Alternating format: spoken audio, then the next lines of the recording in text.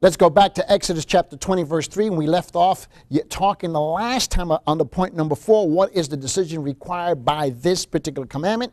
And if you recall, he tells us in Exodus chapter 20, verse 3, we're still on the first commandment. He says, you shall have no other gods before me.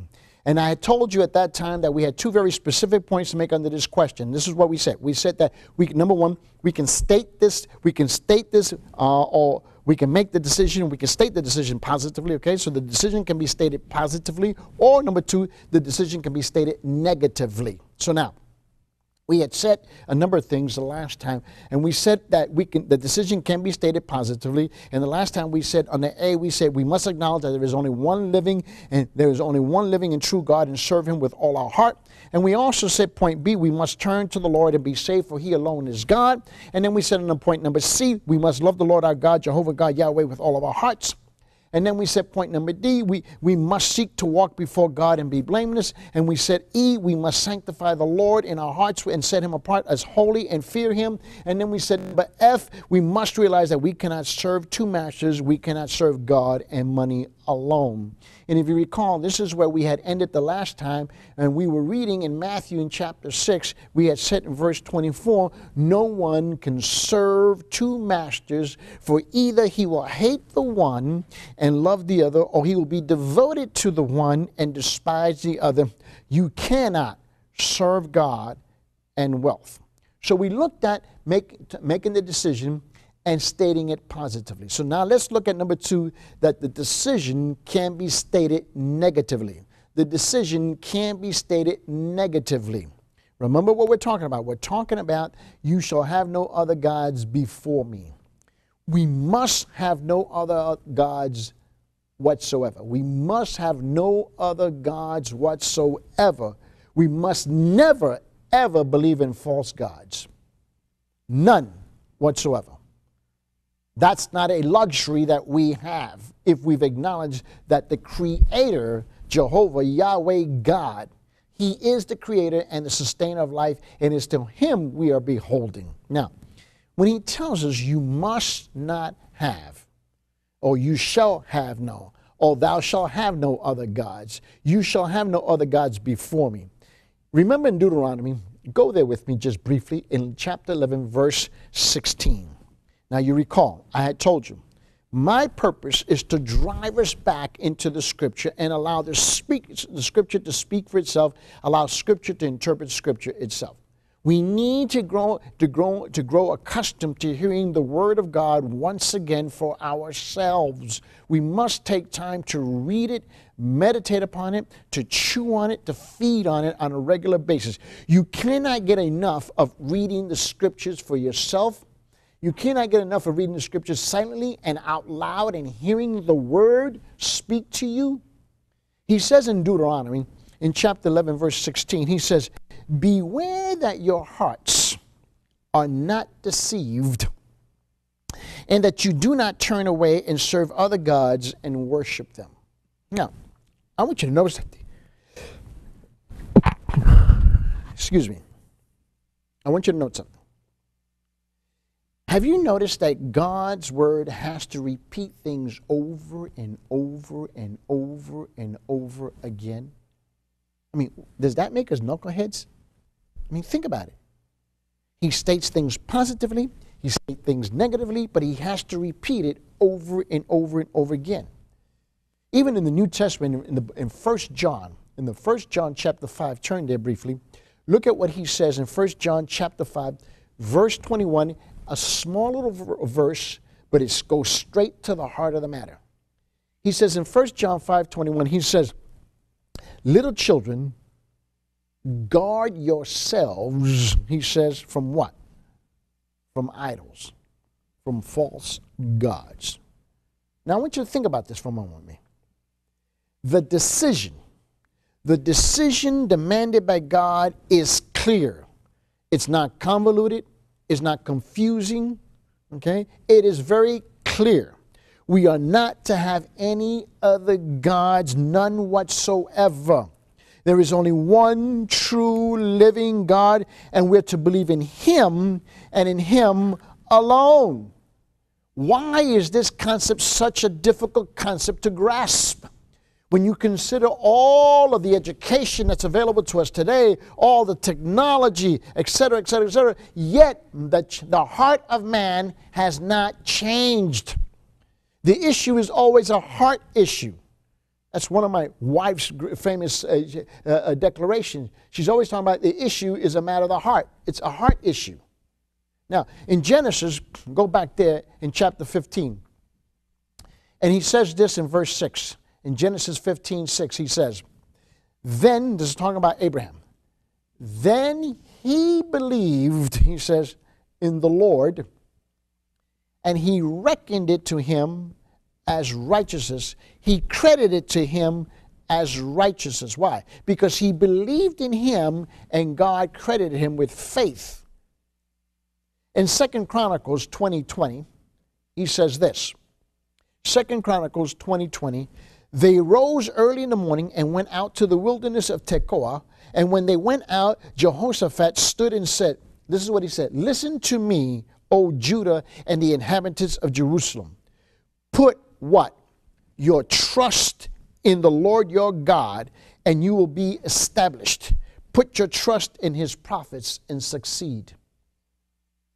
So he tells us that our trust must be in the hands of God if we're to be a blessed people. In John chapter 3, verse 16, that great famous verse that we always quote, he says, for God so loved the world. This is God, the same God we've been talking about all this time, that he gave his only begotten son. Why? Because whoever believed in him shall not perish but have eternal life. Our very existence throughout eternity depends upon this. In that same book of John in chapter 6, he tells us in verse 28 and 29, he says, therefore they said to him, we shall do. He says, what shall we do? What? What shall we do so that we may work the works of God? And Jesus answered and said to them, this is the work of God, that you believe in him whom he has sent. That you believe in him whom he has sent. And then finally in 1 John chapter 3, verse 23, this is what he says, and it's a commandment. He says, this is his commandment. His. What? That we believe in the name of his Son, Jesus Christ, and love one another just as he commanded us. You notice here, it's nothing about touchy, feely. It's not about your emotions and your sentiments. Not even about your thinking. It's a command. Now, let's begin to look at this from a different perspective. Okay? And what I want to talk to you about is the biblical consequences of having other gods, of believing in other gods. We know the verse very, very clearly. So the question that we want to attempt to answer here is this one.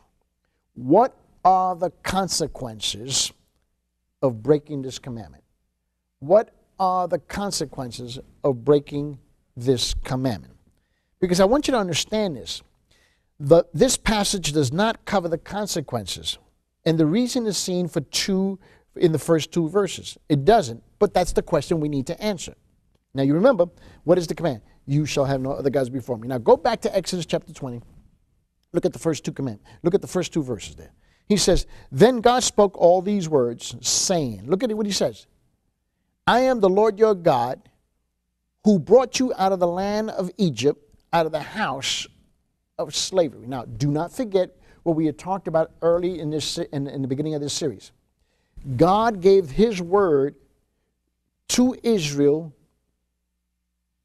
and it was to and through Israel for the whole world. That's us. Okay? So now, here's what I want to drive you at. The motivation. The motivation for keeping the Ten Commandments. What is the motivation? It's not to be fear of the judgment of God. The reason for keeping the commandments is to be the love of God. That's why we keep it. The glorious salvation and deliverance he has provided. So look at what he's saying. In Exodus 20, verse 2, he says, I am the Lord your God who brought you out of the land of Egypt and out of the house of slavery. See, the Israelites were to keep the 10 Commandments because God had delivered them from out of Egypt and out of that slavery and out of bondage. Now, make the connection to what we said at the very beginning of this series. God gave his word, the commandments, to and through Israel for the purposes of it reaching the whole world, us, the Gentiles. Remember, Egypt is a picture of the world. And Israel's slavery to Egypt is a picture of man's enslavement to the world, to its bondages of sin and death. But God loves us, and therefore he has provided salvation for us in one person. Who is that? Christ Jesus, our Lord. It is this, the love of God, that is to compel us to keep his commandments. It's not the fear, it's the love of God that compels us, and we should desire to keep his commandments. But having said this, there are other reasons for obeying the commandments. Okay? And as mentioned, they are covered in other scriptures.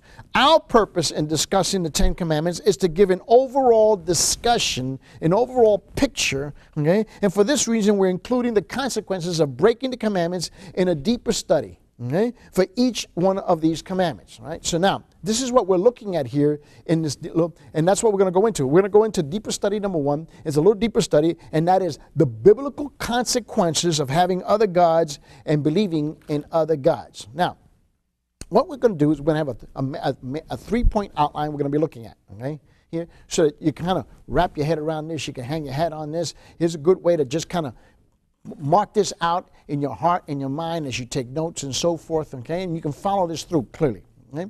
Now, there's a three-point reasons, okay, for the consequences, okay? Now, there are three consequences. Remember, we're asking, what are the consequences for breaking this commandment, okay? Well, let's look at it. Number one, there are the consequences upon God himself. And number two, there are the consequences upon oneself, one's day-to-day life. And number three, there are consequences of judgment. And we're going to look at this in more detail. So let's look at this first one. There are consequences upon God. And there are three things that I want to discuss with you today. That is, the person who does not follow God cuts the heart of God and causes pain and hurt for him. That's exactly what you're doing when you disobey this first commandment. You shall have no other gods before me. And secondly, the person who does not follow God causes the name of God to be blasphemed. And thirdly, the person who does not follow God lives a life that is detestable to God. That's the consequence. So now let's look at these in more detail. Remember, we're going to go drive us back into the scripture. Turn your Bibles to 1 Samuel chapter 8. 1 Samuel chapter 8. Look at this. There are the consequences that fall upon God. A, the person who does not follow God cuts the heart of God and causes pain and hurt for him. This is exactly what's taking place here. He says in 1 Samuel chapter 8, verse 7, this is what he says. He says, that the Lord said to Samuel, listen to the voice of the people in regard to all that they say to you, for they have not rejected you, but they have rejected me from being king over them. When you violate this commandment, you shall have no other gods before me, you are personally declaring your rejection of God and God alone. Remember, you have placed another God before him when no other God has sent his son to die for you. In Psalm 81:11, turn there, he says, but my people, this is God talking, but my people did not listen to my voice, and Israel did not obey me. You never want to hear those words pass God's lips about you. And 2 Peter chapter 3, verse 9, in the New Testament, he says, the Lord is not slow about his promise, as some count slowness, but he is patient toward you, not wishing for any to perish, but for all to come to what? To a state of repentance. So we looked at this first consequence, okay? We looked at the consequences upon God. We looked at point number A. We looked at the person who does not follow God cuts the heart of God, okay? You're causing God pain. You're hurting him. Let's look at point number B, and that is that the person who does not follow God causes the name of God to be blasphemed. Do you understand the consequences of that? Look at what he says in Romans in chapter 2 in verse 23 and 24. In Romans chapter 2, verse 23 and 24, because I want you to see this. And here Paul addresses the issue head on, and look what he says. He says, you who boast in the law, through your breaking the law, do you dishonor God? Now he's speaking directly to the people of God.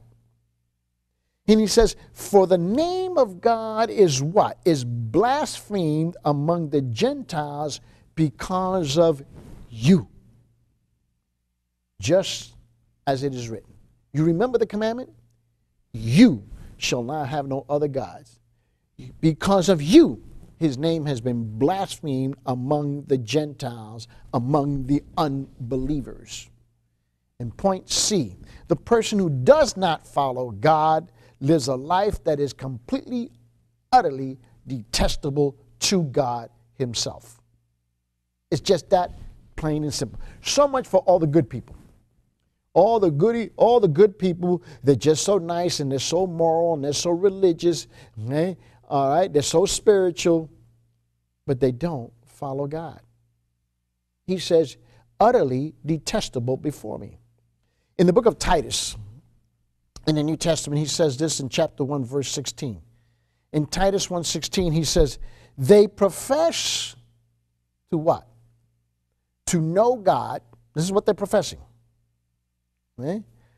But by their deeds, by their action, by their conduct, by their behavior, they deny him, being detestable. That's not my word. This is God's word. Being detestable and disobedient. And look what he says. And worthless for any good deed. That's the biblical consequences of breaking this commandment. Now let's look at the second reason.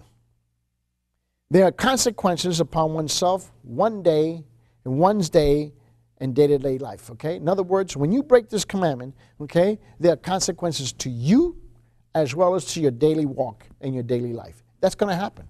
You cannot escape that. There's just no way of escaping this, okay? So let's look at this overall, because what we're going to do is we're going to look at a fairly extensive sub-point outline here so that you can hang your head on it and you can get an idea where we're going to go with this, okay? Remember what we're talking about. We're talking about what are the consequences or what are the biblical consequences of breaking this commandment. So we looked at number one, we looked at that there are consequences upon God, and now we're looking at number two, there are consequences upon oneself, okay? And this affects your daily life, all right? So look at A. Point A, the person who does not follow God follows after dumb, lifeless idols, man-made gods that can never help him. That's why he's dumb. B, the person who does not follow God exchanges the glory for the life that does not profit, a life that is absolutely, utterly worthless. And C, the person who does not follow God, all right, experiences a life of emptiness and trouble and missing out on the spiritual rest and peace of God. D, the person who does not follow God lives a life of hopelessness. E, the person who does not follow God lives a life that is enslaved to what? Enslaved to sin. And F, the person who does not follow God lives a hypocritical life, okay? A life that denies the truth, knowing the truth. G, the person who does not follow God defiles his mind and his conscience, and after a while he develops a seared mind. It doesn't even bother him anymore. And then H, the person who does not follow God experiences the most illogical life that can be lived, a life of a fool. That's what Psalm 14:1 says, only a fool will say in his heart there is no God. And then J, the person who does not follow God, okay, places his faith only in the signs and the wonders. He's always going by experiences and signs and wonders, okay? The person who does not follow God will have no root and fall away when the temptation comes. That's why they fall away. They're scattered. Okay? They're parched and scorched. Okay? So I want you to look at this, and then I want you to also look at this. And the person who does not follow God places his faith only in signs and wonders. That's what people, they're looking for signs and wonders. They look at the news and they go, oh, and they got a sign. And it's just amazing to me. And then the person who does not follow God is blinded in his mind, unable to see the saving light of the gospel of Christ. And the person who does not follow God lives a life of ungodly lusts, a life that mocks God and his Son and the Lord Jesus Christ. These are the biblical consequences of those, okay, who choose to break this commandment. These are the biblical consequences. We are the author, okay, of our problems. It was once said we met the enemy, and it is us. Okay? We're it. We can talk about the devil all we want. We can talk about the world all we want. But look in the mirror. You have violated and broken his commandments. So let's begin to look at this in a little bit more detail in the scripture. Look at this with me. Okay? So let's look at point A. The person who does not follow God, okay, follows after dumb, lifeless idols, man-made gods that can never help him. In the book of Jeremiah, in chapter 16, verse 20, this is how he places it. He says this. God, he says, can man make gods for himself? Yep, they can. They do it all the time. Yet, they are not gods. Yet, they are not gods. You go to Africa, you go to Asia, you go to Latin America, and you got all kinds of idols that have been carved out, and people want to sell it to the tourists. You know, you have all these Christians who go as a tourist, and they want to bring back all these artifacts because they consider it cultural, when in fact they're not cultural, they're spiritual. And yet in the houses, they got all these little mini gods, okay? So the question that Jeremiah is raising here when he says, can man make gods for himself? Yet they are not gods. That's clear. In 1 Corinthians chapter 12, verse 2, he says, you know that when you were pagans, now notice it says, he says, when you were pagans, question, are you still a pagan? You were led astray to the mute idols, however you were led. It shouldn't be that way now if in fact you are a follower of Jesus Christ, Jehovah God. B, the person who does not follow God exchanges the life of glory for a life that does not profit, a life that is utterly worthless. This is why we have a lot of people who know better and choose not to do better, okay, and are suffering an utterly worthless life. He tells us in Jeremiah, again, the prophet Jeremiah, this is the weeping prophet, he says in chapter 2, verse 11, this is how he says it. He says, has a nation changed gods? Think about that. Has our nation done that? When they were not gods? But my people have changed their glory for that which does not profit. We have literally done that in our country, in our nation, like many other nations around the world. And then look at C. The person who does not follow God experiences a life of emptiness and trouble, missing out on the spiritual rest and the peace of God. They have no rest. They have no peace. They don't have the peace that surpasses all human reasoning, questioning, and understanding. They don't have that. In Hebrews chapter 4, verse 11, the author of this book says it this way. Therefore, let us be diligent to enter into what? To that rest, so that no one will fall through following the same example of disobedience. In Psalm 78, he tells us this in verse 32 and 38 and 33. Look at this. In Psalm 78, 32, 33. Look at this. In spite of all this, they still sinned and did not believe in his wonderful works. So he brought their days to an end in futility and their years in sudden terror. My friend, that's exactly where the majority of people are who have violated this commandment. You shall have no other gods.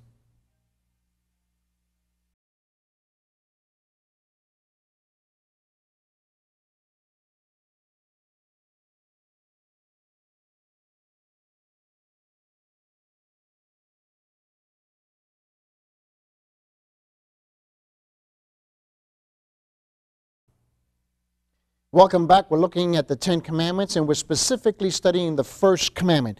Turn your Bibles back to Exodus chapter 20, and we're looking at the first 3 verses. And note that it is God who is speaking. Then God spoke all these words, saying, I am the Lord your God, who brought you out of the land of Egypt at the house of slavery. You shall have no other gods before me. Now, if you recall, the last time we were dealing with the issue of that there are consequences upon oneself that come upon oneself and one's daily life as a result of having violated this commandment. And in our last session, we started to talk about this, and I just want to do a quick review and look at this. We said what we said was that a person who does not follow God follows after dumb, lifeless idols, man-made gods that can never help them. This is exactly what that person is doing. So a person who does not follow God follows after dumb, lifeless idols, man-made gods that can never help them. And if you recall, we looked at the book of Jeremiah, and do not get lost in our theme here. We're looking at the first commandment that you find here in Exodus chapter 20 in verse 3. You shall have no other gods before me. And what we're looking at right now is what are the consequences that come upon one's life and their daily walk with him. So we're looking at Jeremiah as an example of this. And Jeremiah 16:20 says, can man make gods for himself? Yes, yet they are not gods, obviously. We also said in 1 Corinthians in chapter 12 and verse 2 the following. You know that when you were pagans, which presupposes you no longer are, you were led astray to mute idols, however you were led. Then we said under point B, we had said that the person who does not follow God exchanges a life of glory, that's the glory of heaven, the glory of the presence of the ever-living God, for a life that does not profit, a life that is absolutely, utterly worthless. Again, Jeremiah puts it in these terms in chapter 2 in verse 11. This is exactly what he says. Has a nation changed gods? Doesn't that sound like our nation? Isn't that what we did when we outlawed God out of the school system, out of the public square? When they were not gods, he says, but my people have changed their glory for that which does not profit. That's exactly the condition that our nation, our country finds itself in, like many other nations around the world. Then we had said on the point C, the person who does not follow God experiences a life of emptiness and trouble, missing out on the spiritual rest and the peace of God. So many have no rest. So many have no peace. They don't have the spiritual rest. They don't have the peace of God whatsoever in their lives. That's the reason why the writer of the book of Hebrews in chapter 4, look what he says in Hebrews chapter 4 and verse 11. He says, therefore, let us be what? Diligent to enter that rest, so that no one will fall through the following the same example of disobedience. And then in Psalms, it says this. In Psalm chapter 78, we're told in verse 32 and 33, in spite of all this, they still sinned and did not believe in his wonderful works. Doesn't that sound like a lot of people today? So he brought their days to an end in futility and their years in sudden terror. I have neighbors like this. This is how they live. I know people like this. This is how they live. So remember, what are we talking about? We're looking at the consequences of having violated this commandment, the first commandment, and what those consequences that are brought upon oneself in their daily walk. And if you recall, in our last session, I had mentioned to you quite a number of these issues. So let's go on to the next one. D, point D. The person who does not follow God lives a life of hopelessness. Hopelessness. Let me tell you something, friend. The worst thing that you can have is hopelessness. You can be without water. You can be without food. You can be without clothing. You can be without transportation. You can be without finances. You can be without a job. You can be without family. You can be without a lot of things in this world. But the one thing you cannot be without is hope. Hope. Hope is what keeps things in perspective. Hope is in believing in the fact of who God is and what he said and what he has already demonstrated in your life in the past, and the grace of God that he's poured into your life in the present adds up to that he is still the same God in the future. So now, the person who does not follow God lives a life of hopelessness or a state of existence. We are told in the book of Ephesians, in Ephesians chapter 2, in verse 12, the following. Remember that you were at that time separate from Christ. Remember that at one time you and I were separated from Christ, excluded from the commonwealth of Israel, and strangers to the covenants of promise, because that's what we were. We were strangers to the covenant. We were strangers to the covenant that God had made, the agreement that he had made, the vow that he had made, the pact that he had made with the people of Israel. We were excluded completely. At one time, we knew nothing of this. And he says why? Having no hope and without God in the world. Think about it for a moment with me. The worst thing that can happen to anybody is to have to live in this world, in this fallen world, in this sin-filled world, without God. It's inconceivable. I cannot conceive of such a thought. And yet, I know it's real because at one time in my life, that's how I lived.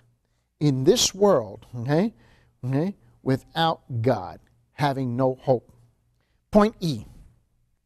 The person who does not follow God lives a life that is enslaved to sin. You know, for all the freedom that we enjoy in our society today, most are slaves to sin. You know, in order to become a slave, by and large, you had to have been conquered and forced to become a slave. But we willingly become slaves to sin. We are told in the book of Galatians, in Galatians chapter 4, and I want you to see this with me. In Galatians chapter 4, look at this when you look at verses 4 and chapter 4, verse 8 and 9.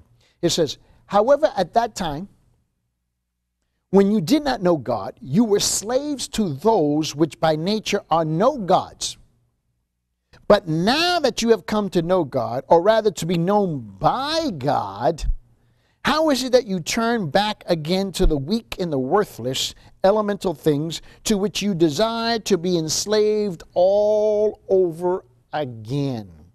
Have we not all known people who come to church for a while and they profess Christ and they go right back to that world, and they're like yo-yos going up and down, up and down. They're in church for 6 months. They're out of church for the next 18 months. They come back to church for 3 months, and they profess this and they profess that, and they make all kinds of vows and promises. And relatively soon after that, they're right back out in the world all over again. That's exactly what Galatians is addressing here. Look at the next point. The person who does not follow God lives a hypocritical life. This is point F. A life that denies the truth. So the person who does not follow God lives a hypocritical life, a life that denies the truth. Now let's look at this. In 2 Timothy, turn your Bible there to 2 Timothy chapter 3, verse 5. Now notice, I'm constantly driving you back into the scriptures. Into the scripture. Allow scripture to interpret scripture. Allow the scripture to speak, because this is God speaking. This is his voice speaking to the depths and the breadth of your person. He says in 2 Timothy here in chapter 3, verse 5, holding to a form of godliness. Don't we all know people like that? Just look around every Sunday. Although they have denied its power, avoid such men as these. There's all kinds of people who are religious. They hold to some kind of a form of godliness and piety and sanctity and holiness, which is it's a pretense, hypocritical. We're also told, and I want to take time now, turn there with me to Romans chapter 1, please. Go to Romans chapter 1, because these are the individuals that we find walking on this earth. Now, God that we find in this section that God is speaking through the person of the Apostle Paul, which obviously is being carried forth by the person of the Holy Spirit. But look at this in Romans chapter 1 with me.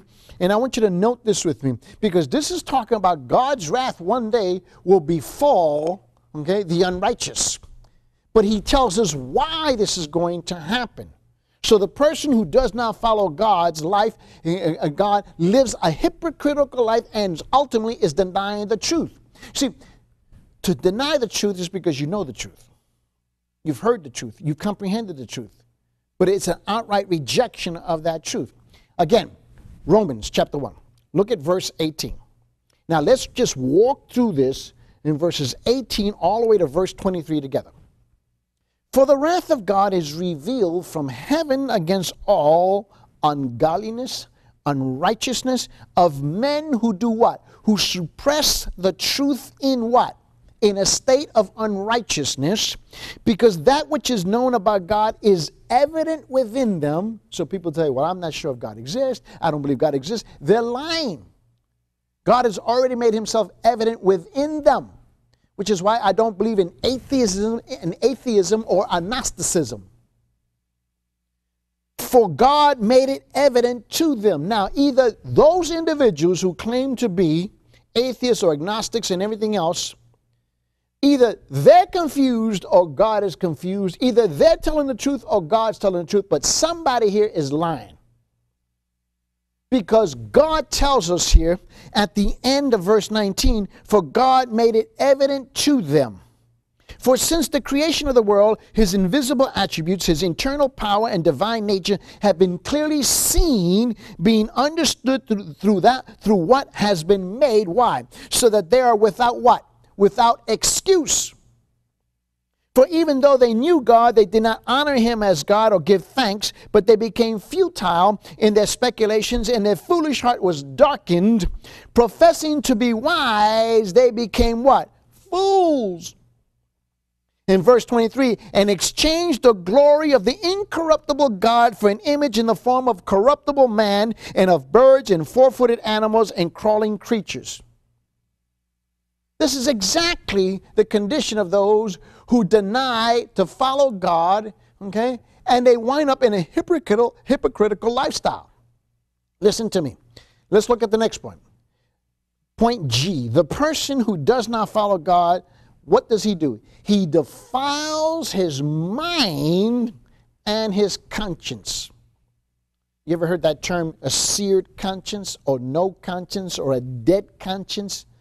That takes work to get to that point in your life. That really takes hard work. Titus addresses this issue, the book of Titus in chapter 1.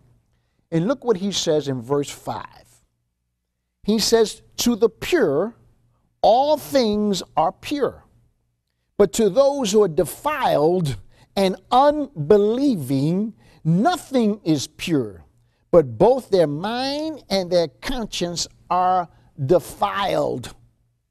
You know, that's one of the reasons why Paul tells us, and several times in the book of Romans, he says, there are none who seek after God. There is none who are righteous. None. N-O-N-E. None. Nada. Zero. None. Why? Because they have been defiled. Look at your next point. Point H. The person who does not follow God experiences the most illogical life that can be lived. It's a life of a fool. F-O-O-L, a fool. He tells us in the book of Psalms, in chapter 14, we've heard this verse many times. Let me labor the point and let me bore you once again. In Psalm 14:1, this is what it says. The fool, he, the fool, she, the fool has said in his heart, there is no God. They are corrupt. They have committed abominable deeds. There is no one who does good. That's a fool. Look at your next point. The person who does not follow God will have no root and will fall away when temptation comes. They're constantly being blown by the wind. These are people who live their lives like this, with their finger in the air, blowing to which way is the majority of people going. What the culture says to us, what the news media tells us, okay, what the church tells us, and what everybody else tells us. But they never hear to what God says. Look, he tells us, go to the New Testament, the book of Luke, and look with me in Luke chapter 8. Luke chapter 8. And let's look at specifically verse 12 and 13. Those beside the road are those who have heard. Then the devil comes and takes away the word from their heart so that they will not believe and be saved. That's the whole purpose of taking the word away from their heart. And then he says in verse 13, those on the rocky soil are those who, when they hear, receive the word with joy. We've seen many of that happen in the church. And these have no firm root. They believe for a while, and in time of temptation, they fall away. We all know people like that. Look at your next point. Point J. The person who does not follow God places his faith only in signs and wonders. You know people like that? Always looking for signs and wonders and always wondering why they're never sure. Well, I don't know if you know this, but by definition and by nature and by design, signs and wonders are constantly changing. They're never the same. By design, by purpose. Look at this with me. They're constantly placing the entire lot of their life on signs and wonders. They're looking for signs and wonders all the time, but they won't look at the Word of God. Look what he tells us. He tells us in John chapter 4. Here we find Jesus speaking in John chapter 4. Look at the end of that chapter in verse 48. John 4:48. And so Jesus said to him, he's having this conversation. He says, unless you people, and this is a condemnation, unless you people see signs and wonders, you simply will not believe. You know people like that? You know, when I see it, I'll believe it. Those are fools. Those are fools. See, because they live by the flesh. They live by eyes whose sight is failing them. They live by that which can be deceived. Those are fools. Look at your next point, point K. The person who does not follow God is blinded in his mind, not only his eyes, but in his mind, unable to see the saving light of the gospel of Christ. And we're told this. This is the reason why you shouldn't be so upset when you're talking to somebody about the gospel and they just got this blank look on their face. Look what he says in 2 Corinthians chapter 4, verse 4. 2 Corinthians chapter 4, verse 4. Look at this. He says, in whose case the God of this world has blinded the minds, he says, of the unbelieving. That's the reason why a lot of them just look at you like you're crazy. Their minds have been blinded. Look what he says. In whose case the God of this world has blinded the minds of the unbelieving so that they might not see the gospel, the light of the gospel of the glory of Christ, who is the image of God. They have been blinded by the enemy. Now you need to understand something. They weren't selected randomly by the enemy. Okay? These are people who willfully placed themselves in that position. You need to comprehend that. Look with me. Point L, the last point under this section. The person who does not follow God lives a life of ungodly lusts, a life that mocks God and his Son, the Lord Jesus Christ. This is exactly how they live. They live their lives this way. Jude had to contend for the faith. And so look at this when Jude is speaking, and this is in verse 18. Jude only has one chapter, so look with me in Jude verse 18. And notice how Jude states it this way. Remember what we're talking about. We're talking about the consequences that come upon a person's life, and especially on their day-to-day basis, okay? Of those who are willingly, openly, okay, violated this commandment, the first commandment. You shall not have other gods before me. Remember, that's what we're talking about here. And Jude says this in verse 18. He says, that they were saying to you, in the last time they will be mockers, following after their own ungodly lusts. You don't have to go far to find people like this. You do not have to go far whatsoever. They are replete all over the place. In 2 Peter chapter 3, look with me in 2 Peter chapter 3, and I want you to see how the Apostle Peter addresses this issue. And he speaks to us in verse 3, 4, and 5, 2 Peter chapter 3. Look what he says. He says, know this first. He says, know this first of all, that in the last days mockers will come with their mocking, following after their own lust, and saying, where is the promise of his coming? Have you heard that? Haven't you heard that before? People are always talking. They're always running at the mouth, you know. Yeah, you guys been talking about Jesus Christ is going to come back, and he never comes back. And they've been saying this for centuries after centuries after centuries after centuries. Okay? And he's coming back, and he goes, where is he? Where is he? Oh, God's a good God, so if he's a good God, where is he? And, you know, we have people who make these statements openly, okay, in a blasphemous way, constantly, and we don't seem to care, and we don't correct them. They have no idea what they're saying. This is the reason why the Apostle Peter is addressing this issue. And he says in 2 Peter chapter 3, verses 3, 4, and 5, know this first of all, that in the last days mockers will come. He didn't say they might come. He says they will come with their mocking, following after their own lusts. And he says, where is the promise of his coming? For ever since the fathers fell asleep, here we go, all continues just as it was from the beginning of creation. Nothing has changed. Nothing will ever change. For when they maintain this, it says in verse 5, it escapes their notice, it escapes their mind, it escapes their intellect, okay? And look what he says, that by the word of God the heavens existed long ago, and the earth was formed out of the water and by water. They have forgotten about that. But remember, these are the same people who believe in the Big Bang Theory, right? You know, two seemingly disconnected, discordant, molecules, as far as from the east, as far as from the west, in the heavenlies, ran into each other by accident, and thus here we are. Acts chapter 17. Look what happens here in verse 18. Acts chapter 17, verse 18. And also come of the Epicurean, the Stoic philosophers who were conversing with them. Some were saying, what would this idle babbler wish to say? Others says, he seems to be a proclaimer of strange deities because he was preaching Jesus and the resurrection. That's how they look at us today. You guys, you talk to people and you have a Bible or you say, praise the Lord, and they look at you and go, you actually believe in that stuff? I've had that statement made to me numerous times. And then finally, let's close out this section and look at Psalm chapter 73, and let's look at verse 11 and 12. Psalm chapter 73, and let's look at verse 11 and 12. Look at it. They say, how does God know?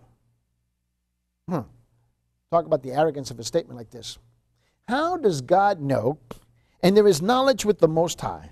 Behold, these are the what? The wicked, and always at ease. They have increased in wealth because they actually rely exclusively with everything that they have depends upon their wealth.